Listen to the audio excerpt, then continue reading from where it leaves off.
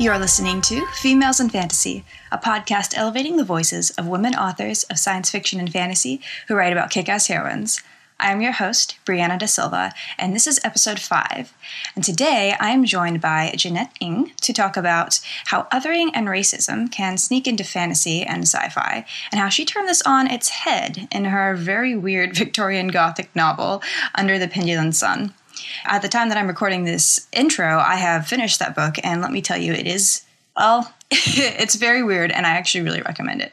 So without further ado, this is my conversation with Jeannette.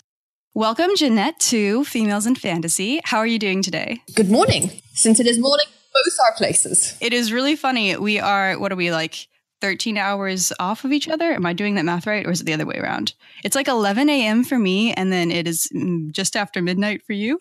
Where are you actually right now? I'm not sure I know exactly where you are. I am actually in Hong Kong. Oh. It's where my parents live and where I spent the majority of my childhood, I suppose. How old were you when you came to UK? The UK, yes. I was 16. I went over for my A-levels. It was boarding school. It was a stonking good decision.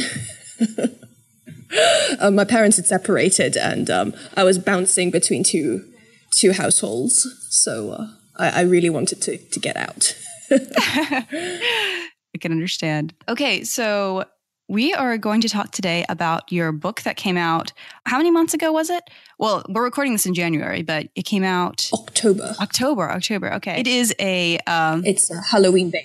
Yeah, it definitely is a Halloween kind of a book. It's a gothic Victorian fantasy called Under the Pendulum Sun. I am actually currently reading it right now. I haven't finished it yet. And I'm enjoying it a lot.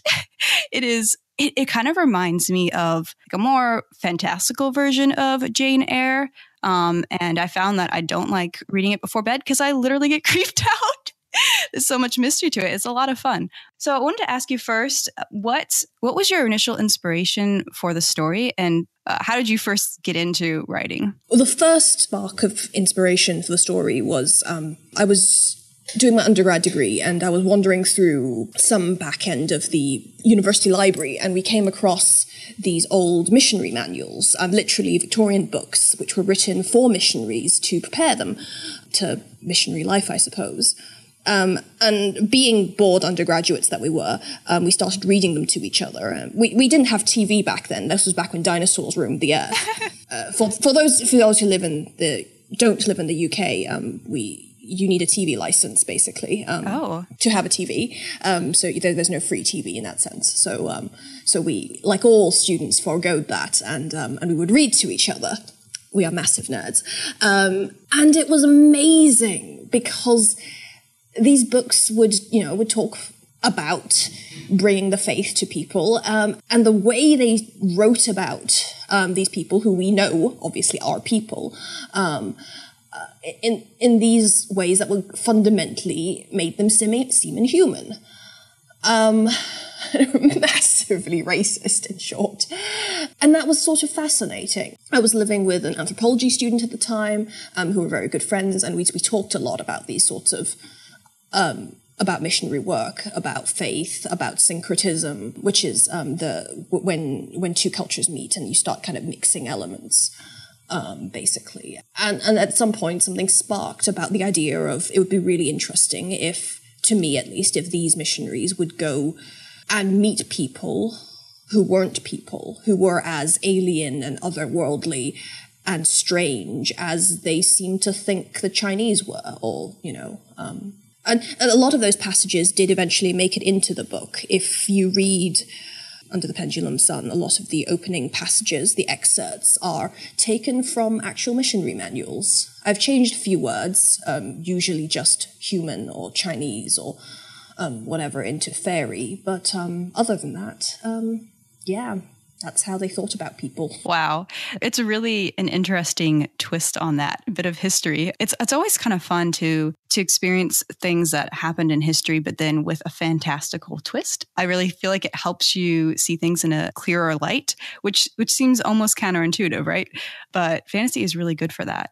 I'd like to think it refocuses the mind to draw attention to things you otherwise might not notice, especially when it comes to something like the Victorian historical fiction, which is for various reasons, become very cozy. I mean, the way kind of the BBC loves to do these kind of very cozy adaptions where everything is kind of nice. Especially Jane Austen has that reputation of being a very cozy story rather than one that is actually scary or traumatizing or eerie. Which is why I love Jane Eyre as an aside, because it's definitely really different from a lot of period pieces like that. This is actually a great segue into another question I had. I'd love to explore that idea of othering a little bit more. Well, first, like, what were some examples, if you remember off the top of your head, of some of the things that were in these missionary manuals that felt kind of othering? If you want to share that. One of my favorite passages, which makes into the book, is the one where they kind of basically say the Chinese have 2 eyes, 2 ears, a nose, and a mouth, and all the particulars that you would expect from a human. And it kind of goes on to describe them in a very kind of, and you're like, well, yes, duh. What else were you expecting? Kind of, and this is, and it's not that they're saying they are inhuman, but with the tone of voice that they describe their seemingly human characteristics, they suddenly make them not. And I of course, as I say, I rip off this passage wholesale. And that sense of making something familiar unfamiliar because you expect to see something else, that sense of disquiet makes it into the book. One of the Fae, I don't know if you've reached that part of the story, but one of the Fae actually says to Kathy that humans are obsessed with the other, that they see people and they don't, instead of seeing people as they are, they see the other there. And as the world expands, she says that instead of seeing the other in the next village over, you see them across a border, across an ocean, and that this other is the Fae, that the humans keep projecting them everywhere, and so she kind of makes this very narcissistically about herself, because she is the person speaking is a Fae, and she's like, well, you see us everywhere, you want to see us everywhere. But that idea kind of comes in again and again in the book. Yeah. What are some ways that you think speculative fiction, particularly fantasy, since that's the genre that this book is in, can help with us to recognize othering that we may be doing ourselves and to combat that, I guess, with humanizing people? Yeah. What are some ways that you think this genre specifically can accomplish that? One of the ways, I suppose, to answer your question in reverse, is it loves allegory. It really loves allegory, where it loves, instead of talking about people of different skin color, let's talk about orcs and elves. Let's talk about flying people and burrowing people. Let's talk about drow. And it's problematic, yes. To say the least. So sort of the easy answer to give is, we could create these allegories in fantasy to explore these dynamics. So we don't have to, we can sidestep talking about real people and kind of transpose the issues into fictional, fantastical races, and explore the issues there, which to an extent is partially true, but it's also often very unhelpful because you are creating an other. And elves and orcs and whatever are fundamentally biologically, physiologically different. It's only so far you can make a coming out allegory out of vampires, because vampires literally drink human blood. I think you have to be very careful, especially when dealing with othering and how people talk about that sort of thing. And sometimes the allegory and all the fantastical trappings kind of get in the way. Which is to say that my book is not secretly about Chinese people in any way, shape, or form. It's about othering and about colonialism. But the point is that you give them that dark mirror and put them in an uncomfortable situation, them being the missionaries, rather than necessarily confronting them with any actual human other. Stepping slightly outside of fantasy, I love the example of District 9. Oh, I haven't seen that yet. It's really good. I need to. It's like high on my list. Essentially, not trying to spoil it or anything, It has in it, it has a use of a certain alien race who become refugees. And a lot of people, especially kind of geeky nerds, love to start discussing what the aliens are like biologically, and certain traits that they have, such as they seem to really like eating cat food. And other such traits, or like they seem to raise their children in a certain way, or they hide their eggs in a certain place, or they seem to have a biologically imperative to reproduce. Oh, do they have a queen? Is that why they seem so lost and forlorn? And I think a lot of that discussion misses the point that they're refugees.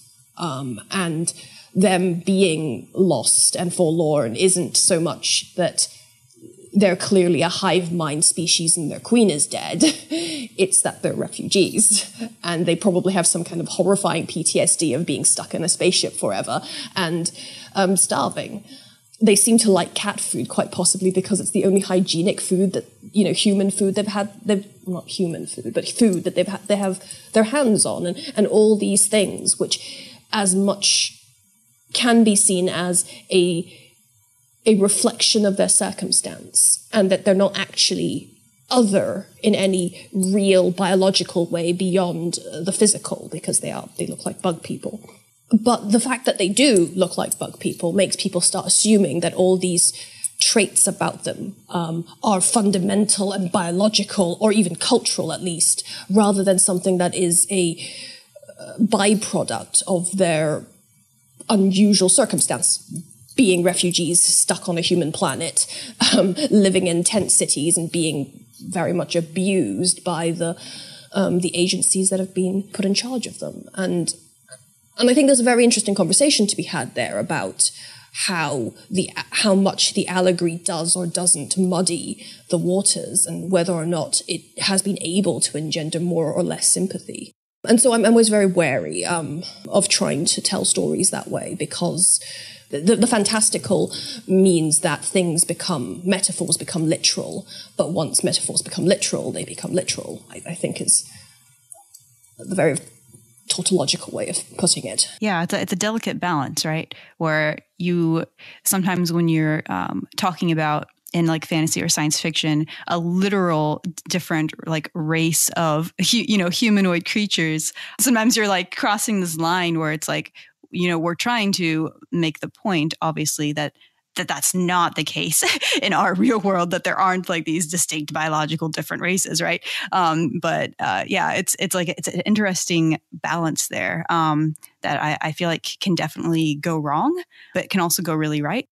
It's tricky. It's interesting. I'm going to change gears a little bit. And since this is females in fantasy, where we often talk about main characters, tell us a little bit about the protagonist of Under the Pendulum Sun. Well, Catherine Helston is, she's the sister of Lown Helston. He's a missionary. She isn't. And she's very close with her brother growing up, and he's now gone missing. And she's off to fairyland to find him. She's been compared to Jane Eyre a lot, for good reason. She has that same kind of restless spirit. She has a passage where she looks to the horizon on the roof, which pays perhaps excessive homage to Jane Eyre. And obviously she's also stuck in a big house full of secrets, much like Jane Eyre. And she has a relatively sharp scholarly mind. She kind of gets embroiled in translation and a lot of kind of theological conversations in which she holds her own against her brother. I mean, I suppose that those are all not exactly the most exciting elements of any heroine. It's kind of interesting. And again, I'm not like super far into the story, but I've enjoyed seeing there's just like a few hints to some of the, I guess, limitations that would have been placed on women at that time in her culture. And I can see like she sort of not quite resents it. I don't know if that would be the word that you use, but there's some interesting tension there where, she's definitely very intelligent and I would say brave character. But she yeah, they're it's a little bit sad to me at the beginning, some of the things that her brother is able to do and study that she's not exactly able to do. What were some of the things that you enjoyed most about writing her character? I enjoyed a lot of her repression to write about, and I love a lot of. I like writing how some of her kind of sharp dialogue.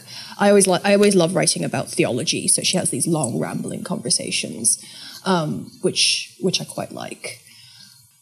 I love layering on a lot of double meaning in terms of her repression and how she's trying very hard to be content with her life and what she's been given, but she isn't, and that's quite difficult for her. And like, any good Gothic heroine, she's just this bundle of this time bomb of desire that the story kind of unravels, because that's how these things go. I suppose I'm always a big fan of that kind of young woman, big house dynamic, where delving into the secrets of the house delves into her own secrets and all that kind of excessively pretentious mirroring. I enjoy that a lot too, obviously. So the world is very interesting. Arcadia, am I saying that correct? The world of the Fae? Sure. Yeah. Okay. Sure. Yeah. You're like, sure, that sounds good.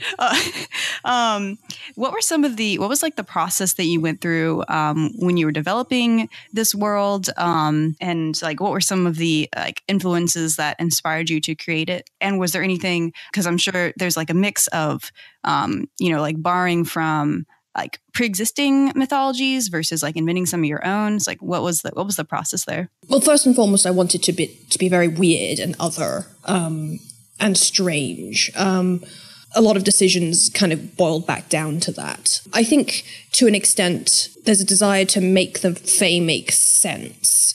And both within the story itself, people are trying to make sense of the Fae within the story, the book. And I think outside of the book, we have a habit of, and I think partly because we're all nerds and we love categorizing things, that we want to make sense of it. We want to write little dictionary entries for every type and subtype of fairies and categorize everything. And I wanted Arcadia to be a place that defied that defied a desire to make things make sense. But equally, there is a logic to Arcadia, and Victorians really liked making microcosms of things, like watches, like clockwork worlds, I suppose, within clocks, and these kind of dioramas. And it's part of this, the sort of scientific idea of trying to make sense of the world. And Arcadia both is and isn't that. So you have the Pendulum Sun, which is kind of, it's in the title. Arcadia is itself, in some ways, a clockwork world. It is this miniature box where everything has a place and everything has to be manually done by the fairies.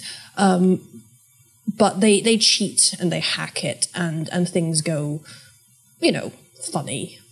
And that all ties into how the origins of Arcadia, which is a bit of a spoiler, but it is this kind of this world where the Fae have to kind of do everything, and a lot of that obviously comes from folklore, where you have kind of fairy characters who kind of make snow, or Jack Frost to paint frost on your window panes.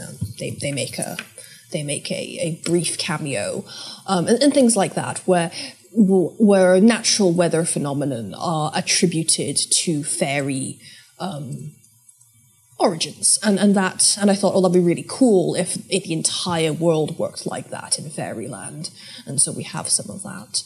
And obviously, I also think that everything under the sea is just really cool, so we have a lot of fish-based things. I don't know if you've encountered the whales yet, but they make an appearance. I haven't encountered them yet, but I did see I did read the quote that was giving me a little bit of a foreshadowing. I was like, oh no, what is this? Yes. So I think the sea is cool. So that comes in a bit. And there are quite a lot of, I pull some things from medieval folklore. I pull some stuff from Sir Orfeo, which is Orpheus and Eurydice retelling from the Middle Ages. It's a romance, I suppose. But Sir Orfeo is obviously Orpheus, and he goes, his wife is abducted / dies when she's, snake, the Orpheus and Eurydice story, but instead of going to the underworld, she's taken to fairyland, except fairyland is also the underworld, and it's interesting. What is fairyland? And obviously there's a lot more stuff about the idea of it being this in-between space, and Tamlin, for example, is another source for this kind of thing. Cool. Well, I am really looking forward to finishing this book and getting all these questions answered, because I have a lot of questions right now. Too many. Well, thank you so much for joining me today. Where can people find you? I'm on Twitter a lot, and that's just my name, Jeannette with 2 N's _ Ng. I'm currently holding a red lightsaber in my profile pic, I suppose. I also semi-regularly write a blog, which I don't update enough on Medium. I know the feel. I have a blog and I also do not update it enough. I'm going to recommend you all definitely should follow Jeannette on Twitter. I really enjoy the long and informative threads that you write occasionally about, I don't know, you've written about a lot of different things. Some were related to world building and history. Anyway, they're a lot of fun, so you all should follow her. My favorite was the one about makeup and magic, probably. I don't think I saw that one.